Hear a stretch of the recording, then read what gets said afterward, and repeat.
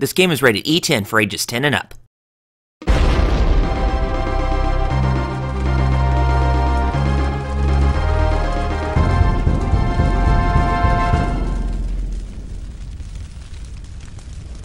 Sonic Lost World. Super Sonic Galaxy! Way past cool!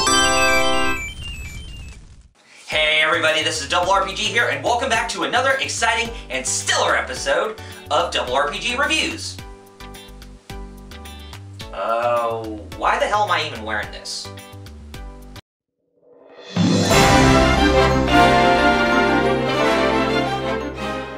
Sonic Lost World for the Nintendo Wii U. This game marks the 16th main installment of the main line of Sonic the Hedgehog games on consoles. Yes, as much as I hate to say it, but that piece of crap, Sonic 3D Blast, is also a main series game as well. Good thing it had some sweet music to accompany it. Anyway, Sonic Lost World seems to try a new approach with the 3D Sonic formula that we have been comfortable with since Sonic Unleashed to Sonic Generations, and this game goes for more of a Super Mario Galaxy approach along with elements of the unreleased Sonic X-treme for the Sega Saturn. Critics have been mixed on whether this game is good or bad, kind of like Sonic Unleashed. I am more leaning on the positive side while remaining in the middle. How so? Well, we gotta go fast to see for ourselves, guys. We're up, over, and getting on with review number 20.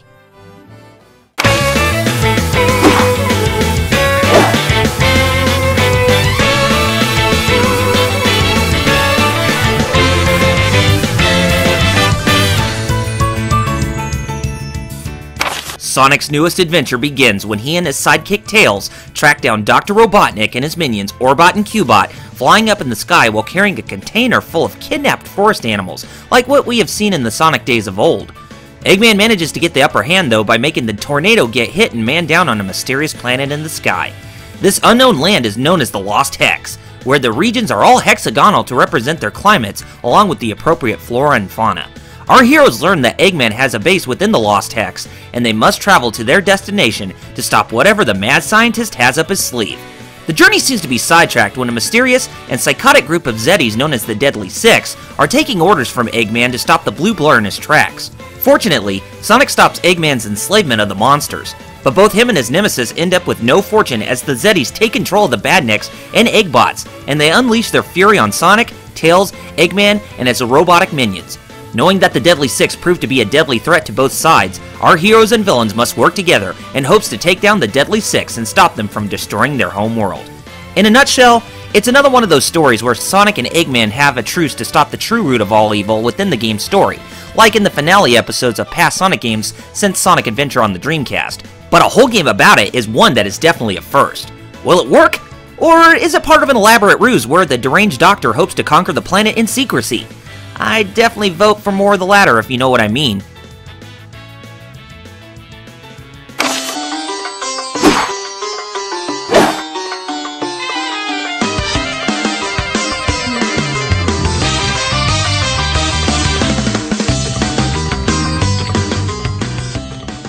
If you are familiar with the gameplay of past Sonic games, chances are you probably are going to feel very new to Sonic Lost World's controls.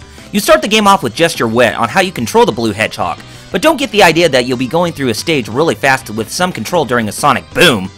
Did I just make a pun? In each level, you control Sonic to make it all the way to the end of each stage in linear fashion, but there are instances where you can traverse a level to reach your goal with your own choosing.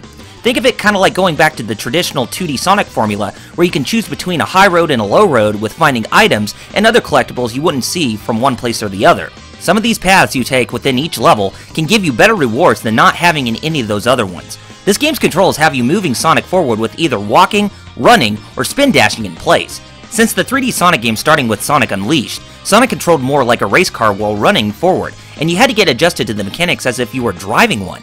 Sonic Lost World ditches that practice as the folks at Sonic Team wanted to give gamers the feeling of controlling Sonic's movements fully. Whether you run or walk, you have better control to move the hedgehog in the direction you choose, and you don't have to worry about running into walls or anything like that, as you can make sharp turns to avoid dangerous hazards. Attacking your foes comes into two categories of attacking. You can do normal homing attacks to defeat the enemies, or you can use the new homing kick ability to punt the Badniks into oblivion. Sometimes these foes or the Deadly Six are immune to one of the attacks, so there are many points where trial and error are going to happen frequently. You better be on your toes with what attack you choose, or else you'll end up being struck down for the count. Since Sonic's default movement is walking, the ZR button on top of the Wii U gamepad acts as the run button, and this element can be considered a blessing and a curse. With this feature, you can scale up walls or even run on them sideways to collect rings or hit springs that are within reach. Scaling up walls doesn't always have to be a must, as you can side hop a wall to make it to another wall adjacent to the one in order to dash onto that instead. By scaling, you can grab ledges that can't be reached from ground level, and you can use this ability to even cling onto parallel floors with grass to hang and move onto there in some occasions as well. With all these abilities in place, using these skills are required in order to go through the 3D and 2.5D segments of each stage to reach your goal. Items in the game consist of rings to give you protection, and collecting every 100 of them will give you an extra life, thanks to the most recent patch. Others include ones that you can obtain from white wisps on the world map, or from ones that send items through the Miiverse community on the Wii U. Some of these items resort back to the classic power-ups like the Bubble Shield, Electric Bubble Shield, Dash Shoes, Ring Containers, Invincibility Stars, and new ones that we haven't even seen before. Speaking of wisps, they return from Sonic Colors, but the number of them are limited to 8 this time around. 9 if you pre-ordered the Deadly 6 edition of the game. 4 of them that return are the Yellow Drill Wisp and the Green Hover Wisp, to name those 2, and the other 5 are the brand new Red Flying Wisp and the Pink Musical Wisp to fly like a bird or reach newer heights with the help of other musical notes, respectively, just to name those 2. It's a shame that all those power-ups from Sonic Colors don't even make it this time around for the Wisps, but that isn't the game's main feature, as it is mostly focused on what I already mentioned from before. Spin dashing returns for modern Sonic, and it functions differently, as holding the ZL button again after holding it for the first time to let Sonic go will make the Hedgehog spin dash non-stop at grueling speed. Finally, the biggest change comes with the homing attack and kick functions, as they have a new mechanic where you can focus the strength of the attacks with bullseye targets that continue to build up to equate more strength in the offense. This will make fighting tougher enemies in the Deadly 6 even more bearable, as a single, powerful strike can defeat those foes instantly. Most of those features can also be used on the Wii U gamepad, but why bother, as the buttons on the controller actually do the game better justice? Each level has 4 modes of play: normal play, time attack, 2-player cooperation, and 2-player race. And they are self-explanatory, with 2-player cooperation having player 1 control Sonic, while player 2 controls an RC aerial vehicle to grab some items without having to go for them on foot, but you have to have the 3DS version of Sonic Lost World in order to access that feature. For what it is, Sonic Lost World's gameplay has variety, and more than what we have seen from before, but mastering the controls takes a short time to get used to. But the practice truly pays off, as speedrunning in each level can be breathtaking to the max.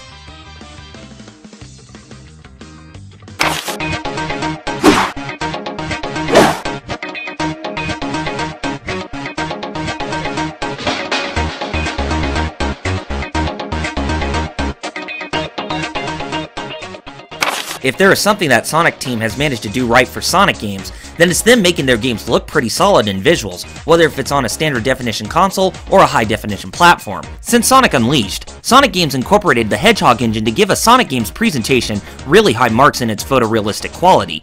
Sonic Lost World ditches that, as Sonic Team incorporates the detailed Havoc physics engine to make the game look very cartoonish and harken its presentation very similar to that of the Sega Genesis Sonic games, as well as the most recent Sonic the Hedgehog 4. Level design in each world has a mixture of that said world's traditional environment, or something to throw in a loop that you would not expect to see. For example, in the Desert Ruins, the third level is called the Dessert Ruins, where everything in the level resembles that of donuts, ice cream, cake, licorice, and cookies. Yum! Obviously, the pun is more of an homage to the layer cake desert world in New Super Mario Bros. U. Frozen Factory Zone 3 is mostly a casino stage where it pays tribute to the Casino Night X in Sonic the Hedgehog 2, with the poker chips, dice, roulette, tokens, and slot machines within the pinball segments. Every world region you step into, something is always to be had within every level, which adds more character to the world of Sonic the Hedgehog. As mentioned from before, most of the levels consist of 3D segments where you are given the ability to freely control the blue blur, but there are some levels that may consist of 2.5D side-scrolling as well. However, some of the levels may add in more elements to the presentation, as some of the levels have 2D auto-scrolling, 3D on-rail sprints, which happen in some of the 3D free-roaming levels too, scaling up and down levels, or even grinding on pipe rails to reach the end.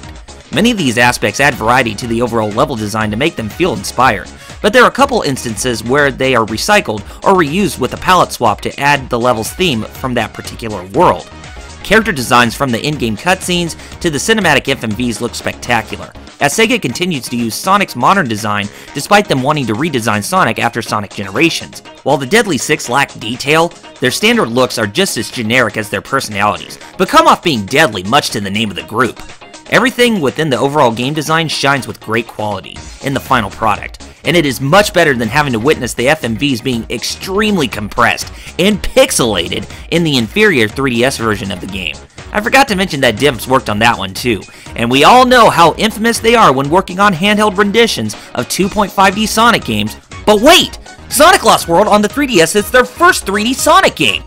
It doesn't matter, because that version sucks when compared to its superior console version. Ugh, I hate the special stages! I hate them! I hate them! I hate them!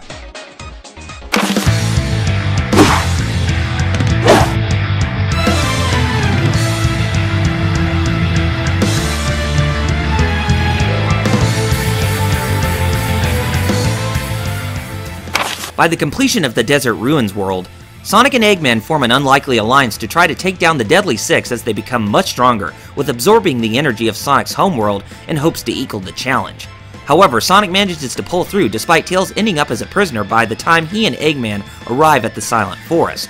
After a noble sacrifice by Dr. Robotnik when reaching Lava Mountain, Sonic fights the Deadly Six in one final showdown, consisting of 3 levels after successfully reuniting with Tails. Sonic remains triumphant in thwarting the Deadly Six, and he and Tails makes a desperate attempt to return the world's energy back, but they are stopped by Eggman, who turns out to be alive, as well as Orbot and Cubot. Sonic's battle in thwarting the Deadly Six and their activities was an elaborate scheme set up by the nefarious Doctor in disguise, as the world's energy absorbed by his reactor is absorbed into his new flying armored robot, and he challenges the Blue Hedgehog in the game's final battle, with our hero remaining #1 in the end. Eggman and his cohorts retreat to fight another day, the world's energy is returned with the help of Tails, and Sonic returns to be reunited with Amy and Knuckles, as they enjoy their victory by taking a nap in the shade. I know, right? Sonic saves the world once again, and his adventure will have to continue another time.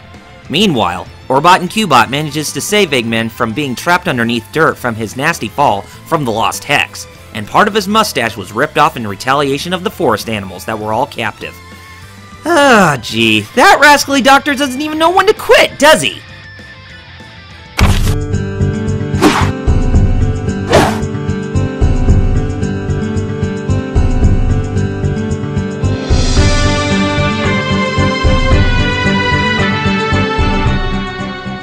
I'm gonna be honest with you. Sonic Lost World doesn't really add that much extra filler after completing the main storyline.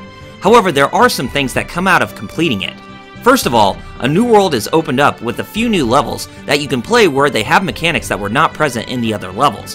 One of them involves defeating a huge block monster on a Rubik's Cube based on what color it is, a level where you can ride the tornado as Tails pilots his way to the end of the stage, a level where you have to keep moving from disappearing blocks when you step on them, and jumping between spheres that contain spike balls in them to ward off this huge cat-like rendition of Pac-Man. I'm serious! That boss you fight in the level looks like Pac-Man became a furry! Oh jeez, get out of my head!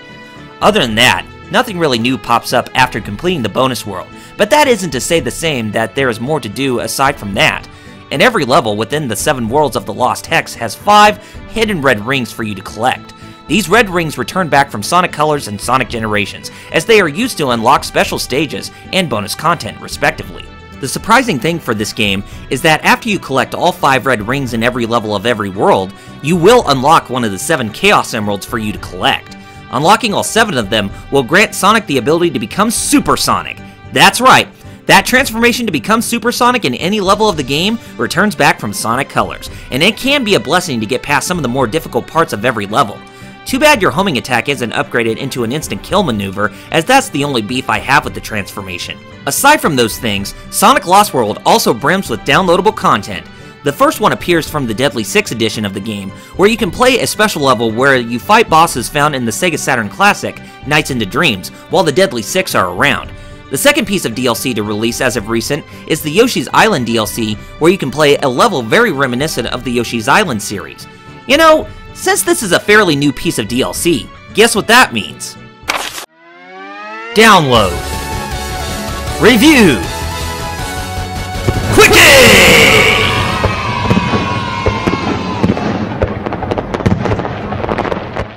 Sonic Lost World, Yoshi's Island level DLC. Ready, set, go! This level is fairly short as you go through it in a 2.5D side-scrolling fashion to free the Yoshis that are entrapped in eggs hiding in those familiar egg-themed boxes. Along the way, you fight against Shy Guys and Piranha Plants, which are the only enemies you will come across, and the Piranha Plants can't be hit with the homing attack or kick, as touching them will make you lose your coins, eggs, or even an extra life. The only way to defeat them are to kick Shy Guys into them.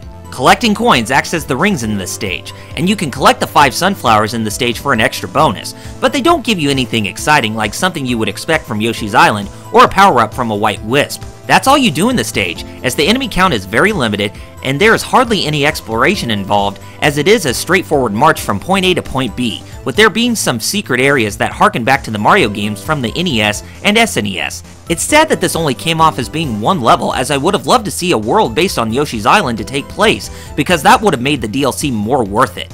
The only good thing that comes from the DLC is that it's free as long as you own a copy of Sonic Lost World, either physically or digitally. Finally, you can replay the level after obtaining an additional 100,000 points when completing levels, but don't expect anything new with every new playthrough. The only reason to return to the level? Finding all the Yoshi eggs and ending the level and freeing the Yoshis will give you extra lives like candy. More so, and as much as the main game already does since the recent patch to gain extra lives after collecting 100 rings. The final verdict for the Yoshi's Island DLC for Sonic Lost World gets a 6 out of 10.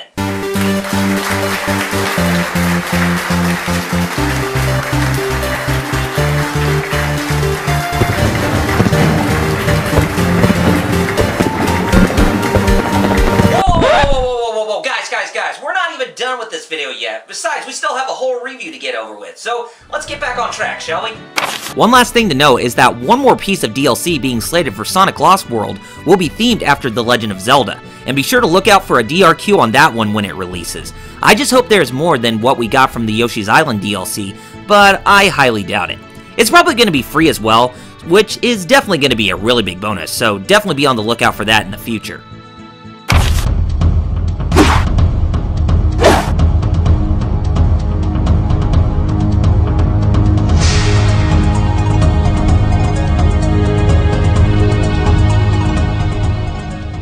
When I played this game for the first time, my reaction to it was lukewarm, where there were certain elements that I enjoyed and despised at the same time.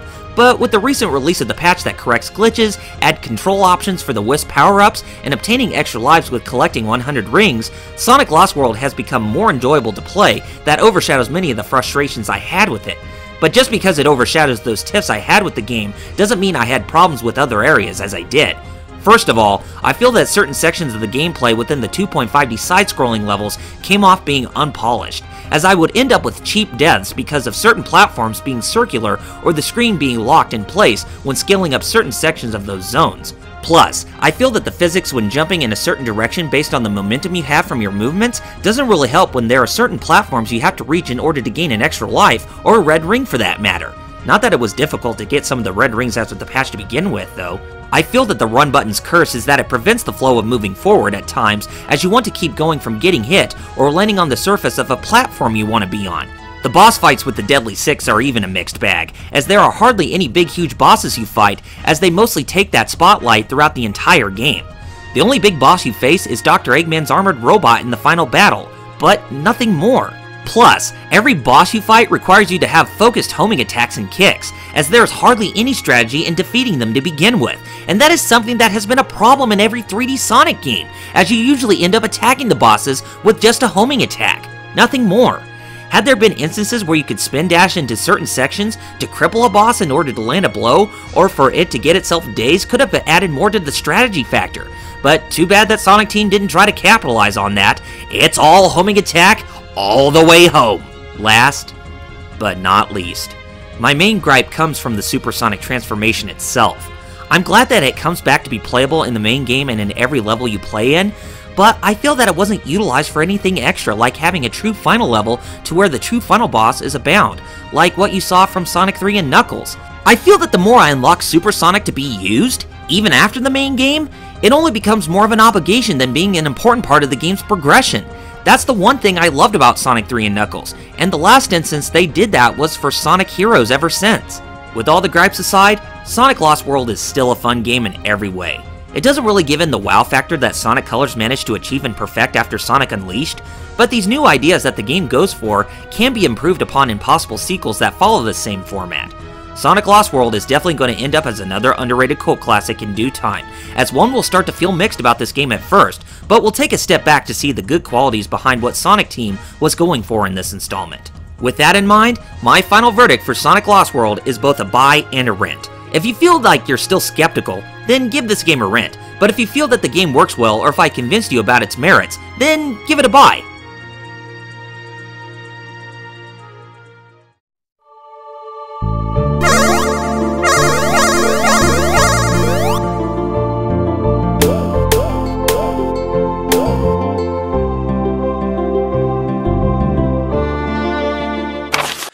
That's all the time we have for today's episode, so be sure to rate this video and leave your positive and negative feedback down in the comments, and if you liked this episode, let me know, and if you didn't, then tell me why.